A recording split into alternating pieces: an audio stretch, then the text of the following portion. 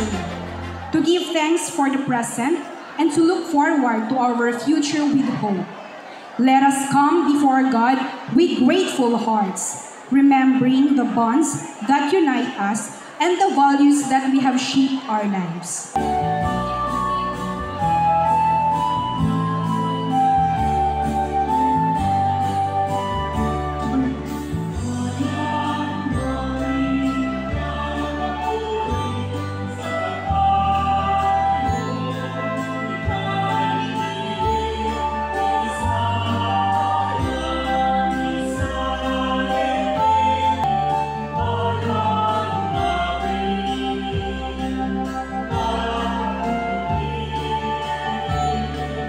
Of the Son, and of the Holy Spirit. Amen. The grace and peace of God, our Father, and the Lord Jesus be with you all. Good morning. Let us greet each other. Good morning. Good morning.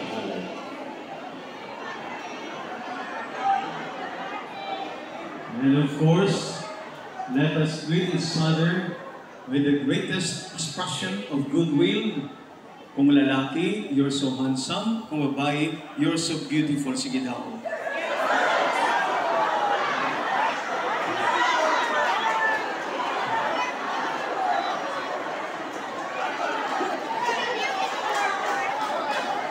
And with this, we can say, God is so good. So wonderful, so amazing. And it is worthy that we should give Him thanks and praise today. Gathering together, everybody, from the very first moment of the conception of this school up to now, we say that we've been raised, we've been reared, and what we cannot say that we cannot look back to this institution. What we are today is what this institution has done. Perfect sentence, has done. And to say, ever since until today and still tomorrow, we will still be shaped and molded by this institution. Because when we come together, we don't just simply reminisce the past and enjoy the excitement of the moment, but also we look forward to for greater amazing moments in the future. That's why this institution keeps on shaping and molding us. Even if we are going to be interred in the tomb, this institution will remain in our hearts. And so today we offer everything, the past, the present, and the future, the convergence of this moment in time, that God may continue to bless us in order that we become worthy. Let us seek first His forgiveness for all our shortcomings. Together, I confess to Almighty God and to you, my brothers and sisters, that I have greatly sinned in my thoughts and in my words, in what I have done and what I have failed to do, through my fault, through my most grievous fault. Therefore I ask Blessed Mary, ever Virgin, all the angels and saints, and you, my brothers and sisters, to pray for me to the Lord our God. And may the Almighty God have mercy on us, forgive us our sins, and bring us to everlasting life. Amen.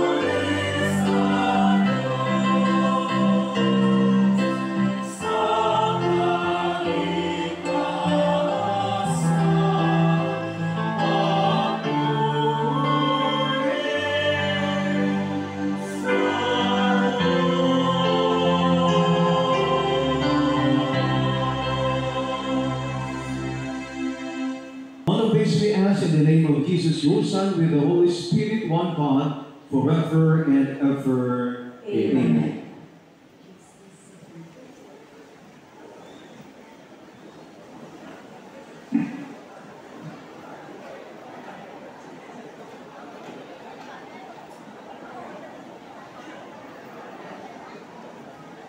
A reading from the book of Ephesians.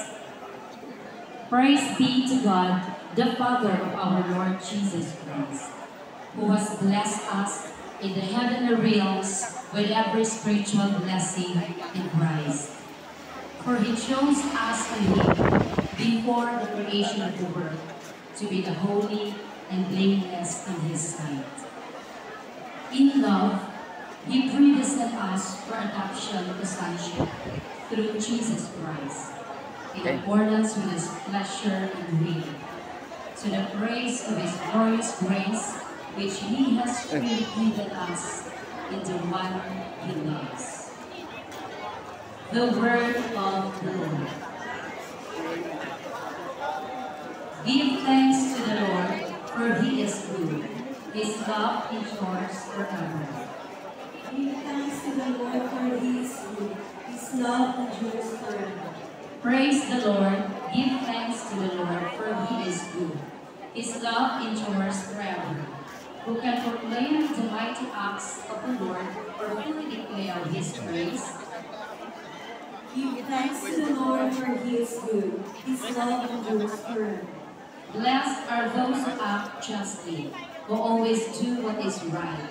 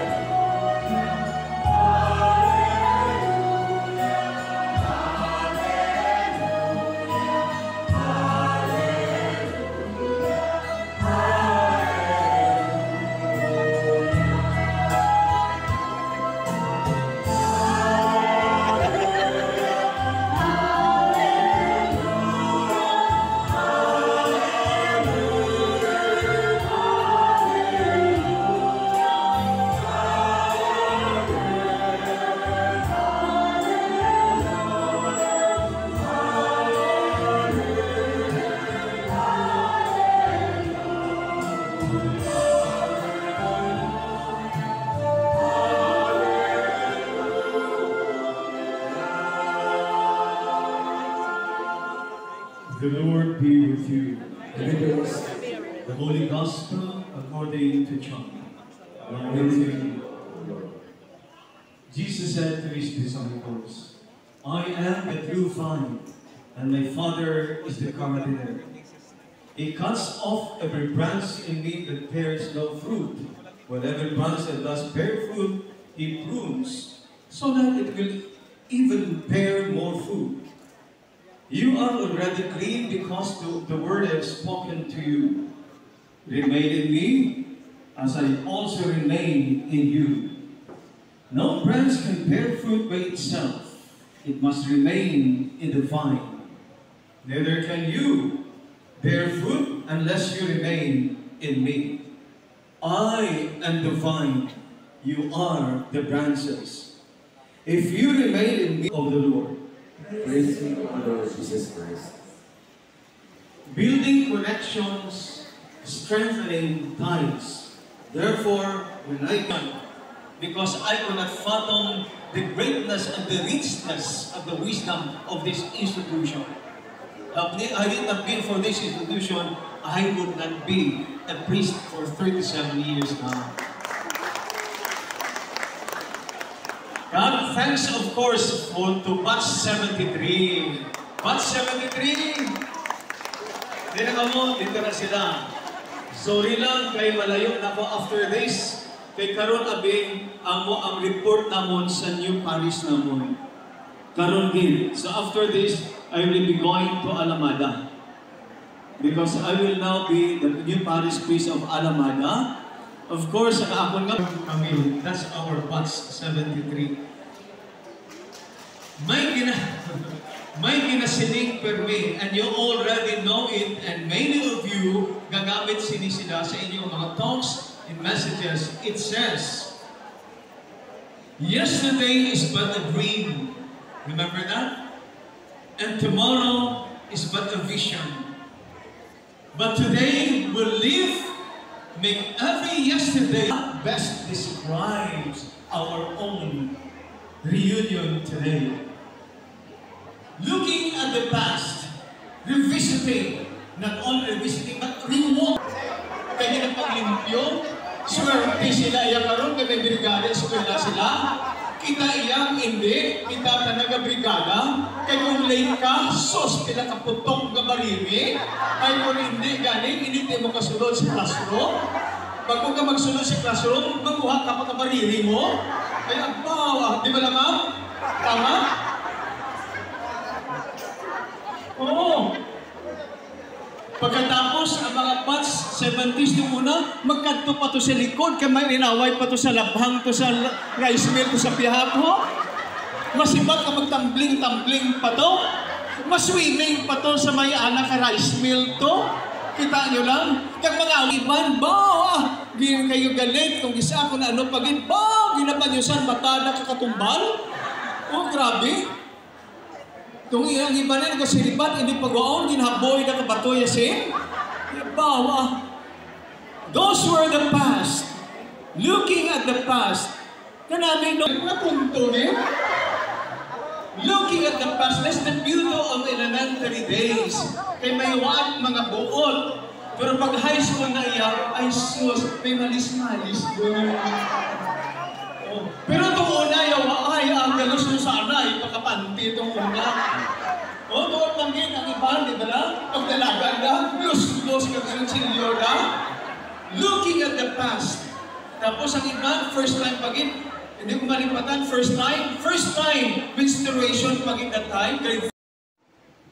Lord, we pray for the continued growth and success of our school. May it remain a beacon of knowledge, wisdom, and faith, nurturing future generations as it has nurtured us. We pray. Lord, hear our prayer. Lord, bless all alumni gathered here and those unable to attend. Unite us in spirit, strengthen our bonds, and guide us to use our education for the betterment of society. We pray. Lord, hear our prayer. God of wisdom, we thank you for the educators who have shaped our lives. Bless those still teaching and those who have retired. Grant learners of our school, Isulan Central School Sped Center. Grant them strength in their studies, clarity in their aspirations, and courage to face life's challenges. We pray. Lord, hear our prayer.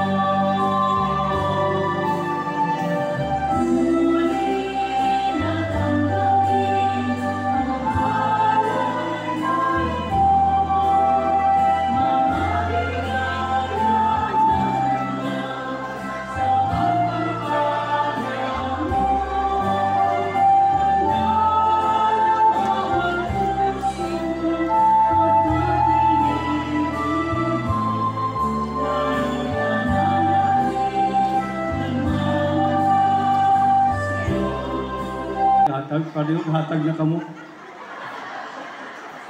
Kaya nga aman, we will make this as the initial fund for the project. Ma'am Beth? Sinong presidente ka? May anak na? Wala pa. Salamat sa inyong offering. By the way, itong 25,000 ko, bawas kaya. Hindi, ang akong 25,000 is just simply a beginning, a starting donation sa among batch 73. Magdugang-dugang pa kami. So nag-miss sa 25,000. Okay lang, batch 73? So dugangan naman ito, hatag ko sa ila, ang 25,000, sila na ang magdugang. Okay? So, starting na rin siya, kaya man, it's an offering. Meaning to say, it's heartfelt. Meaning to say, it's out of God's love and His abundance. Nga nag-share kita, therefore, let's start our project with this. Thank you. By the divine teaching, we now dare to pray.